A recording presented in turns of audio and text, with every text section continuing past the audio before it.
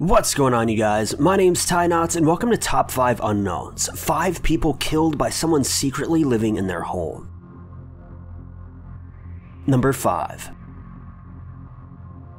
In early 2005, Jeffrey Freeman, a man from Tennessee, was found to have passed away in his apartment with his wife waiting a total of 16 hours after his passing to inform police. When they arrived, it was found out that Jeffrey had been strangled and then beaten to death, with his body being left face down on the bathroom floor. When authorities questioned his wife about what had happened, she revealed that her lover, an illegal immigrant, had taken the man's life. She then led officers to a 2-foot by 8-foot closet where the man named Perez had allegedly been living. In the closet, they found a foam pad, a few loaves of bread, and a Game Boy, with Martha, Jeffrey's wife, stating that her lover had been living in the closet for a little over a month. She then continued on to tell police that late in the evening, her husband became suspicious of the closet, in which Perez had been living, and opened it up. It was then that Jeffrey discovered Perez, and a fight immediately began. However, this fight didn't last long, as within moments, Perez allegedly had Jeffrey bound in the bathroom where a scuffle was heard by Martha, with Perez emerging without Jeffrey just a few minutes later. After this, both Martha and Perez went about their days as usual, without calling police to the scene until later that night. At trial, it was then made painfully obvious that the attack on Jeffrey was not due to sheer coincidence of Perez being discovered. Rather, it appeared as though Perez and Martha had conspired against her husband, and each of them played a part in his passing. This was later proved to be true, and in September of 2006,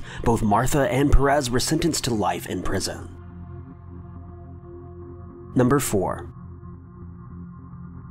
Theodore Cones, also known as the Denver Spider-Man, was a man born in the late 1880s who was told by doctors that he wouldn't live to see his 18th birthday, due to a series of health issues. Because of this, Theodore dropped out of high school and began work as a bookkeeper at a small local business. Following this, he spent the majority of his adult life homeless, living off of handouts from locals. This continued until Theodore was about 59 years old, shattering the expectations of his previous doctors. In September of 1941, Theodore returned to the home of an old friend named Philip Peters, though found that he wasn't home. Rather than waiting for his return, Theodore went inside Philip's house to find something to eat. Afterward, he wandered around the home and found a small opening in the ceiling of a closet that led to Philip's attic. He went inside and remained there for the next 5 weeks. One day, as Theodore left the attic in search of food, Philip caught him and a fight ensued. Philip was then bludgeoned by Theodore, with his body being found later on that day by a neighbor. When police arrived to investigate the home, they found no trace of anyone who may have broken in, even noting that all the doors had been locked from the inside, so they cleaned the area and left the home vacant. Weeks went by with the home remaining in this state, until July of 1942 when police returned to the home for routine checks to ensure that it wasn't being vandalized. It was then that they caught a glimpse of Theodore in the upstairs portion of the home,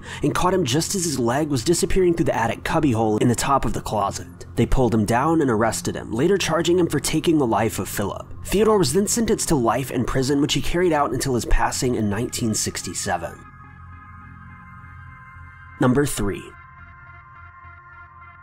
In June of 1936, a man by the name of Tracy Wright, a worker at a local grocery store, was fired after he was found to have been stealing from the business on numerous occasions. Just a few months after losing his job, Tracy became homeless and incurred numerous run-ins with the law, involving theft, assault, and public intoxication. In October of 1936, Tracy was finally offered another job by an owner of a local bar who had taken notice of Tracy's string of bad luck and wanted to help turn his life around. He hired Tracy as a dishwasher and even offered to let Tracy live in one of the vacant stockrooms of the bar until he compiled enough money to purchase a home of his own again. By November of 1936, the bar owner began to notice a strange change in Tracy's behavior and mood, and informed his other workers to keep an eye on him, just in case he attempted to steal again. Finally, on November 23rd, the bar owner's fears were confirmed. As the owner was closing up shop for the evening, counting cash in the register, Tracy emerged from his makeshift bedroom with a handgun, demanding that the owner of the bar hand over the cash. The owner initially refused and questioned Tracy's actions, which proved to be a fatal mistake.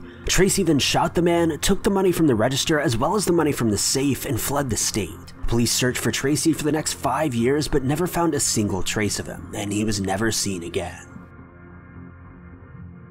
Number 2.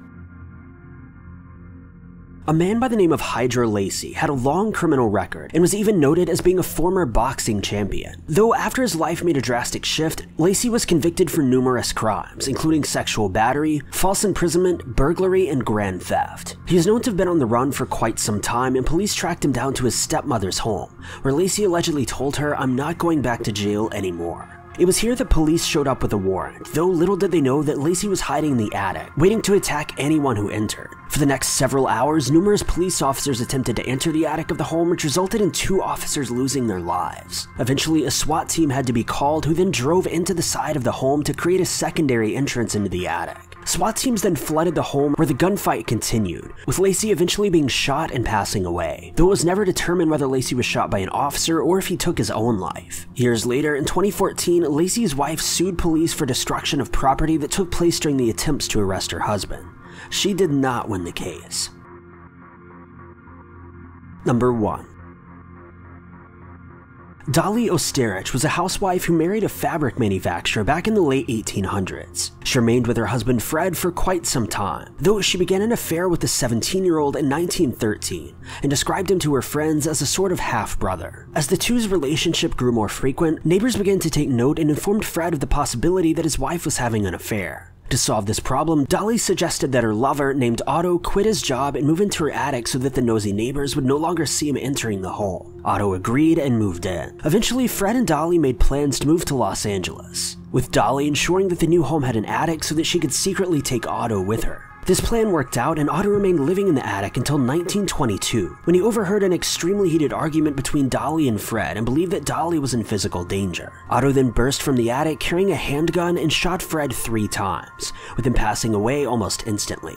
To cover up the crime, Otto then locked Dolly in a closet and took Fred's money and jewelry to make it look as though the couple had simply been robbed. A short while later, Otto disappeared to Canada, with Dolly being apprehended under the suspicion that she'd been involved in her husband's passing. Eventually, Otto returned to Los Angeles, at which time Dolly's attorney informed officers of his role in the crime. However, by this point, the statute of limitations had expired and Otto could not be charged. Additionally, Dolly was released a short while later after the jury failed to reach a verdict in her trial. She remained in the Los Angeles area until she passed away by natural causes in 1961, with Otto disappearing, never to be heard from again.